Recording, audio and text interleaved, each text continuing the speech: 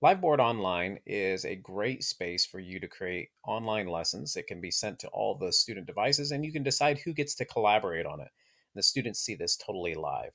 So what I'm going to do is I'm actually going to use the Android app. You can get it from the Play Store if you have a Chromebook that runs Android, or you're using the Android tablet, or you can even use the iOS app if you have an iPad.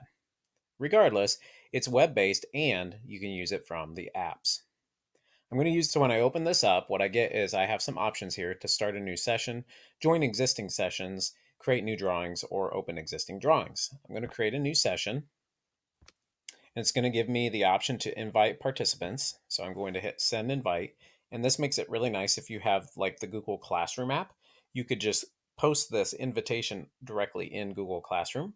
For now, what I'm going to do is I'm just going to go ahead and hit share with copy to clipboard. And now it's copied.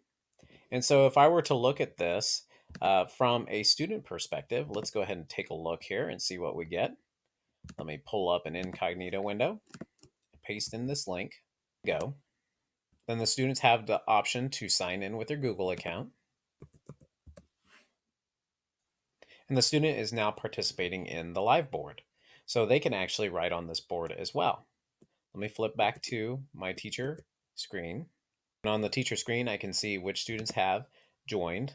And when they initially come in, it'll allow them to write directly on the board. Can disable all drawing immediately, so that way only students that have the right to write directly on this are able to do so. I'm going to click on the sharing button again to make it go away.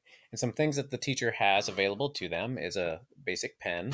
When they click on the pen, they have some other writing tools and whatnot, choices as far as colors, if you want to get particular about it.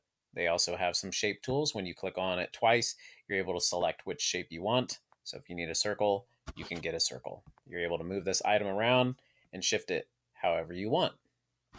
You can add text, adjust the size of it, add the color, type messages directly in. Sorry for my typo. I can go back and change that.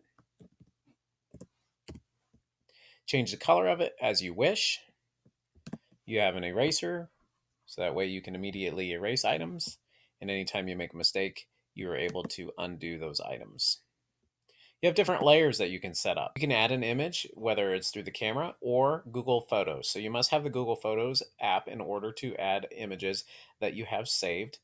And this is not necessarily available to all students. You have to be 13 or older to utilize Google Photos. So just keep that in mind. But live images can be taken, and you could even take pictures straight to a document camera and write directly over the top of them.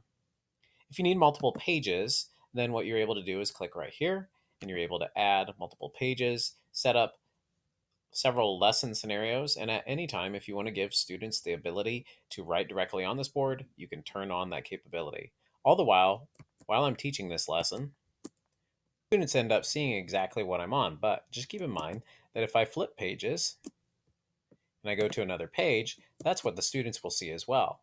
So as soon as I switch to something, they are able to see exactly what it is that is on my screen, and they are collaborating directly with me. Now, at any time, if I wanted to give the student the capability of writing directly on this, I could just go merely to the groups of people, make sure that it's turned on. Right now, the student has the capability to write directly on it. And I could say, hey, fake student, go ahead and give your response to this math problem. So the student would be able to go directly to the board, select a pen, and they would be able to write directly on this board. All the while, this is being displayed for the entire class, and they can all participate in this session. The teacher does have the ability to record the session, all by using this camera. And also there's the availability of a chat feature, so that if anyone says anything, has their name directly attached to it, there's no denying it. If I go over to the student screen and I choose the chat feature, I can see who the person is.